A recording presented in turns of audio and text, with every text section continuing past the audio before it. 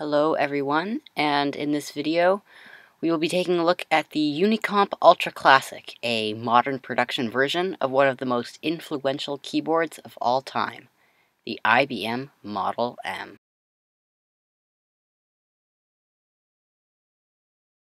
The IBM Model M was first released in 1984 and would later become the standard keyboard for the PS2 or Personal System 2, IBM's new generation of PCs. How to do it? Easy! You're gonna PS to it! The solution is IBM.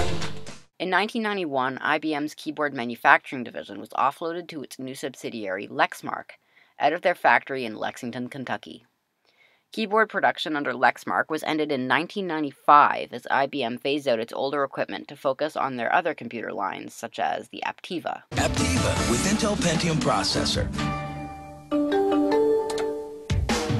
Fortunately, in 1996, former IBM and Lexmark employees purchased the Model M design schematics, as well as Lexmark's manufacturing facility at 510 Henry Clay Boulevard in Lexington, where they founded their new company Unicomp and continue to produce new Model Ms to this day. So, what makes the Model M so special?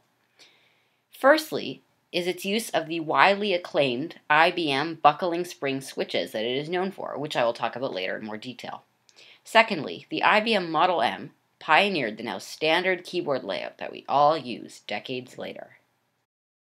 So, what if you want to own and use a Model M today?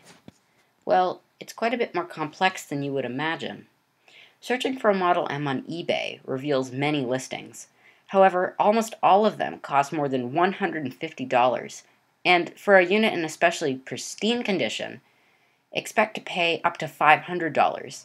And if you take into account some of the Model M's modern inconveniences, such as its exclusive use of the increasingly deprecated PS2 style connection interface, not to mention the fact that the Model M predated Windows 95, so there are no Windows logo or application keys, you would be forgiven for wanting an alternative. Enter Unicomp, the independently run successor to IBM's keyboard division that continues to sell new Model Ms using the same overall design, featuring new innovations such as USB interfaces, Windows keys, and a high level of customization. With Unicomp, you get a brand new officially licensed Model M keyboard for a fraction of the price for an original, but it isn't that simple. There are many specific design revisions that all apparently have slightly different characteristics. To my knowledge, the Unicomp keyboards are based on the later batch of Lexmark-produced keyboards, and with Unicomp's allegedly dubious quality control, it may be a hard sell for some people. So, as someone who has never used a Model M keyboard, I'll be taking an objective look at Unicomp's offering compared to a traditional keyboard. Let's begin by unboxing a brand new Unicomp UltraClassic. The UltraClassic is a new Unicomp-specific model, which is to say it was not sold by IBM or Lexmark before 1996. The UltraClassic is in essence the same feel and layout as the IBM original, but has been significantly slimmed down by removing unnecessary width. The keyboard comes in this nondescript cardboard box. The only thing letting you know of its contents is this Unicomp packing sticker. Opening the box reveals the keyboard. Normally this would be wrapped in plastic, but I already opened it to ensure everything was as it should be, so just ignore this. To remove the keyboard, just remove these side pieces and lift it out. Beneath the keyboard is a Unicomp packing slip, thanking you for your purchase, as well as supplying you with contact information and instructions for removing and reseating keycaps.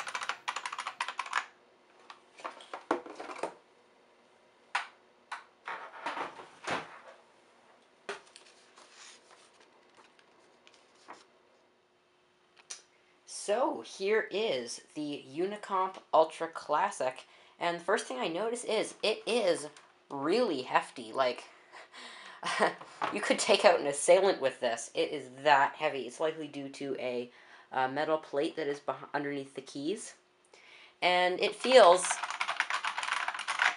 quite different than I've ever tried, because I've spent most of my time with Cherry MX switches, and of course this keyboard I have that I ordered uses this PS2 style connector, although Unicomp does offer USB.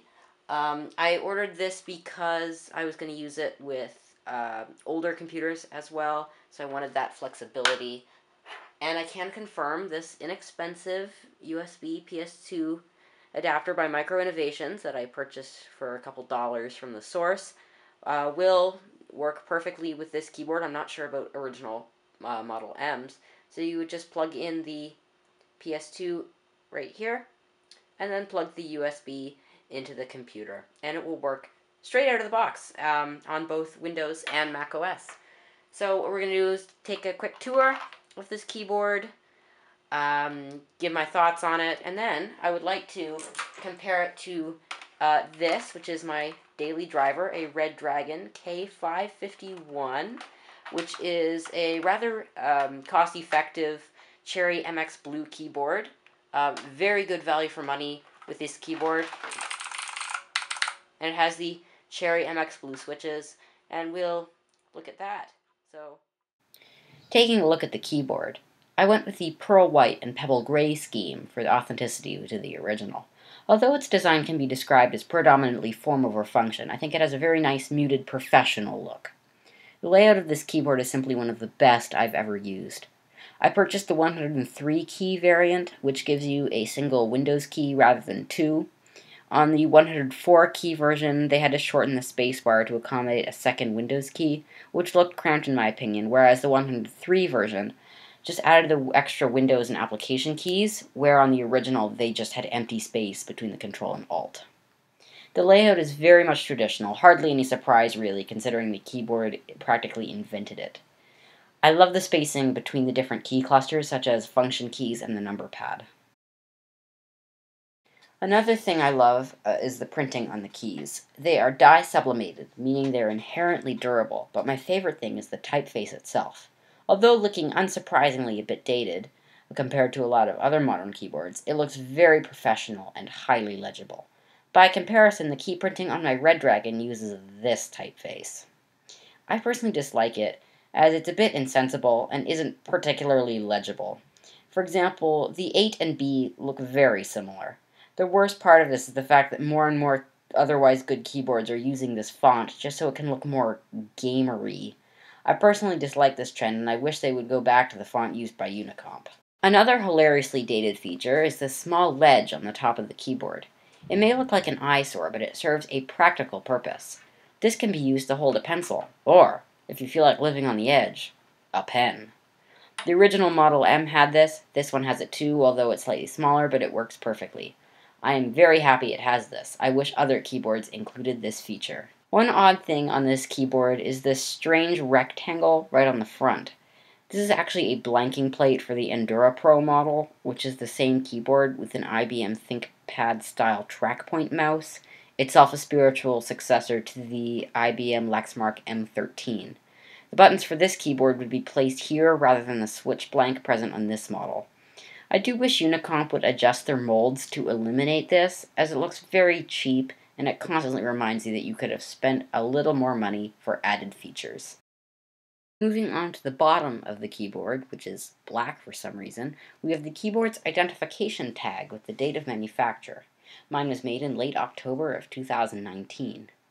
We also have some very handy cable management channels to route the cable out either direction. Another feature on the bottom of this keyboard is its two height adjustment feet. They are concerningly flimsy. Just tapping on them makes them rattle. They feel like they could fall off at any time. I contacted Unicomp's amazing customer support about this, and they promised to send me replacements if they ever broke off, but this is still an unfortunate black mark on this keyboard's otherwise stellar build quality.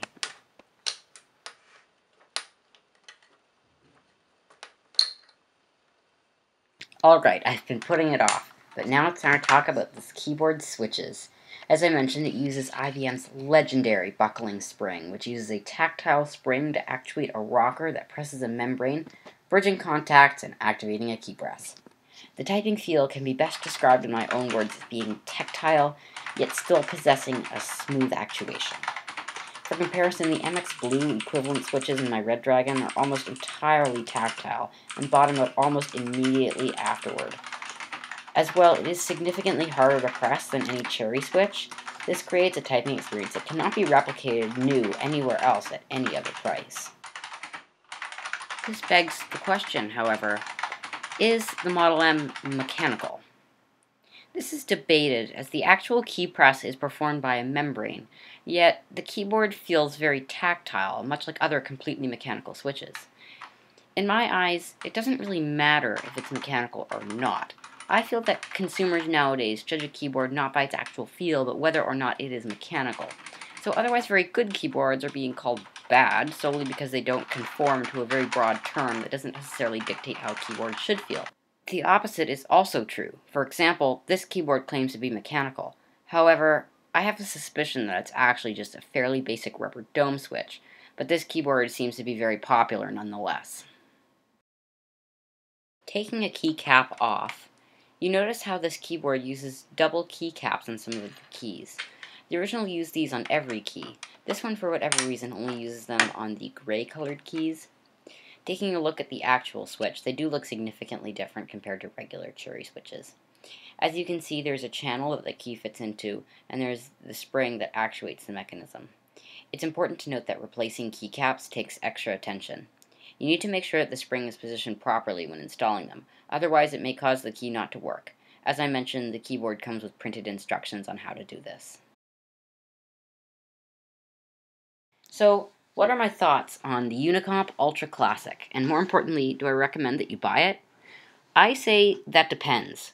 This keyboard is a very interesting case. It doesn't come with all the bells and or whistles like the other keyboards in its price range do, such as media controls and key backlighting, but if you're in the market for an IBM Model M, this would probably be a better purchase.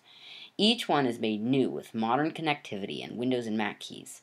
Unicomp offers excellent customer service, and of course, the feel is simply extraordinary.